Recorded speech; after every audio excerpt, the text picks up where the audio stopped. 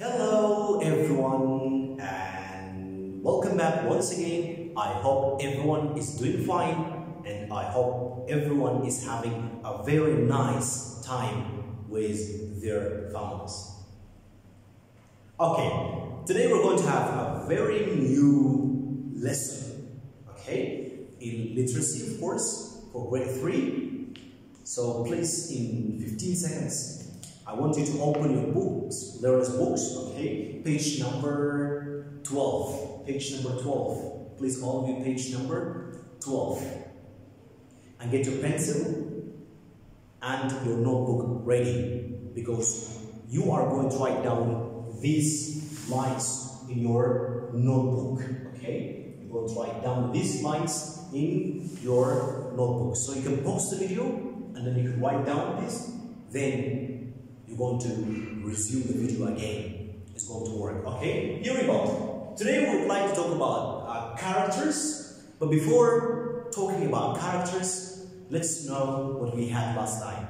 Last lesson we talked about more, about settings. Generally, we describe the setting using adjectives of our own, and that's very good, okay? As we said, an adjective is a word that is used to describe a noun, okay? A noun can be a place. All right, here we go. So today we're going to talk about characters. Oh, let me say characters.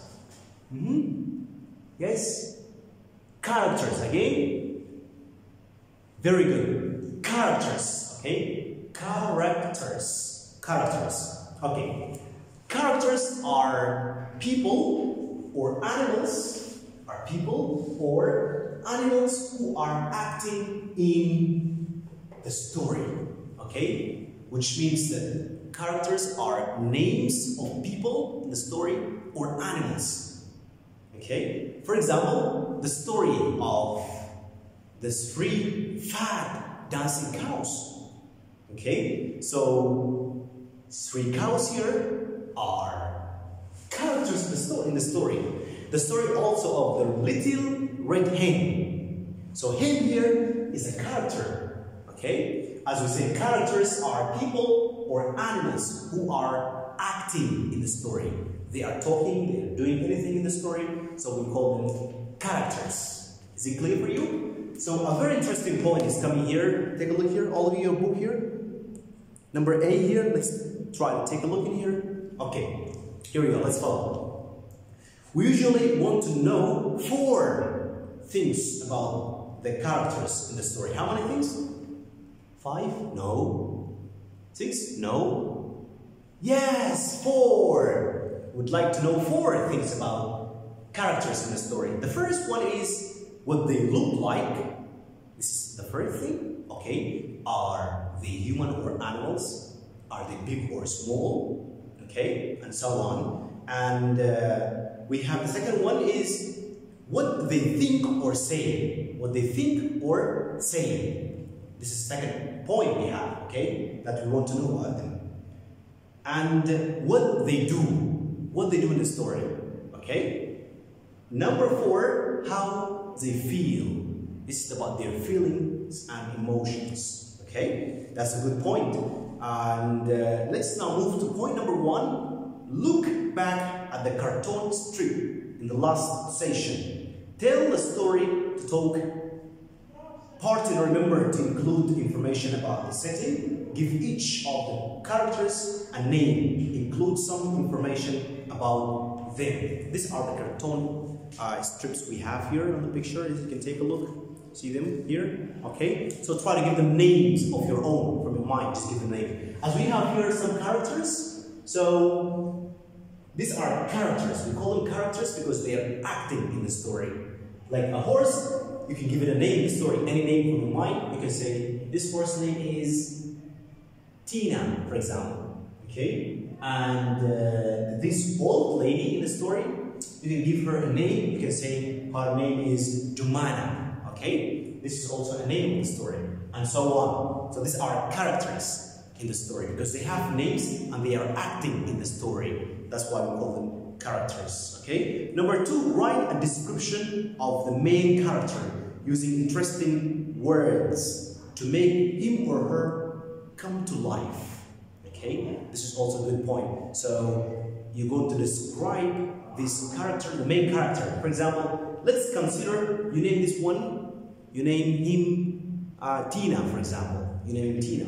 Then you're going to describe Tina by using some adjectives. This adjective should be interesting. Okay, that's the point. So this is not the main concern, but the one that's coming here is the main concern. Okay, so create another character. Create another character. Now you can make characters of your own from your mind, and this is easy. Okay, we have, take a look at the characters here. We have this one, number 1, number A, B, and C. Okay, the first one is Juan. This is the name, Juan. Second one is Asibi, and the last one is Liang. These are the names, okay? Liang. These are the names of characters in the story. Just examples of characters, okay? Now, let's try to know what you can do about them. Look at the 3 illustrations. Illustrations mean like these characters. Examples means examples of characters, okay? Who would you most like to be friend with? Who do you like to be friend with in this story here? Juan. Yes, some of you say Juan. SP. Alright, that's nice. Fantastic. Liang. Oh, good. Yes, these are the names of characters. So that's good. Let's move on here a little bit. Okay, they say think of an adjective to describe each of the 3 characters. Remember, we say adjective is describing word. We use adjectives to describe the nouns. And nouns here are people, so we can describe them. For example, we can say a tiny girl. That is an adjective. Wearing a blue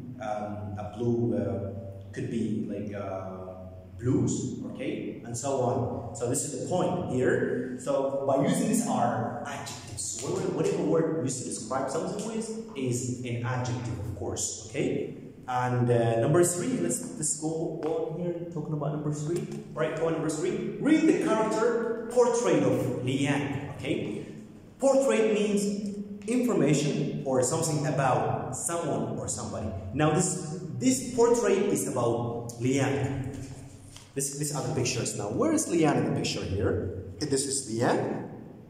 Not of course. If this is Liang? No, this is Juan. Yes, here is Liang. Okay, then we're going to have some portrait. Means like information about him, what he likes, what he dislikes, and so on. Is it clear? Okay, let's go ahead now. Let's try to read this. Read the character portrait of Liang. Do you think the statements, these statements are true or false? We would know then. Is it true or false? Okay, let's go ahead. I'm going to read it out for you. Then we're going to do the questions here. Okay? Listen carefully. Put your fingers in the first line. All of you in the box here. Good. Okay. Liang hangs out in the mall with his friends. Means that Liang goes out sometimes with his friends. Okay? He and his friends usually wear earplugs. Earplugs. These are earplugs. Now Mr. Brown has earplugs. Okay? These are earplugs. So Liang and his friends sometimes wear this in their heads. Okay? And so they have to SMS each other if they want to talk. Means they have to send messages to each other, okay?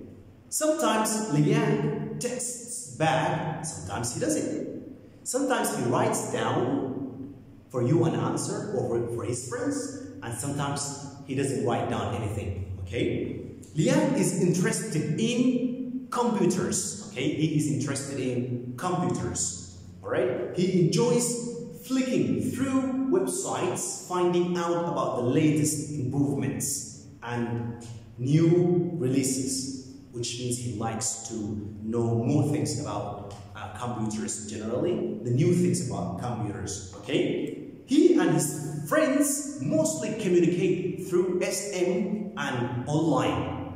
They talk together sometimes in a way that writing messages, okay? Online messages like you have Facebook or WhatsApp and so on. Or they can use SIM. This is like writing message, okay, from the phone and send it to some person. Okay. When they visit the mall, when they go to the mall, they generally saunter over to a computer shop to examine the computers on display. They like to go to the computer area or section. Then they love to see the things, how the computers work, and so on. Okay, now we have read the article about, or the portrait about Liang. It's time to check out, are these statements true or false? Here we go. Number one, Liang and his friends have fun together. Yes, true. Very good. It's true. Yes. Liang talks a lot. No, false. This is false. He doesn't talk a lot in the story. Okay? Liang knows a lot about computers. True. Yes, that's true. He knows lots of things about computer. Okay? Liang is excited about visiting the computer shop. This is definitely true. Of course, he likes to go there. Okay? And the last one, Liang likes playing football. This is also not true. He doesn't like to play football. It's not even mentioned here. Things about football. Okay? He likes computers generally. Okay? That's the point.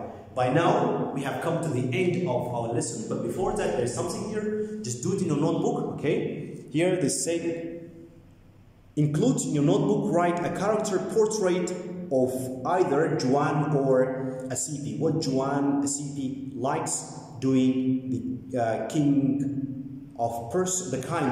kind of person he or she is. And that's it. Okay? So you're going to do it just like the same way as this one. Okay? By now we finish our lesson. Thank you so much. I hope you have enjoyed the lesson. Goodbye. Have a beautiful time.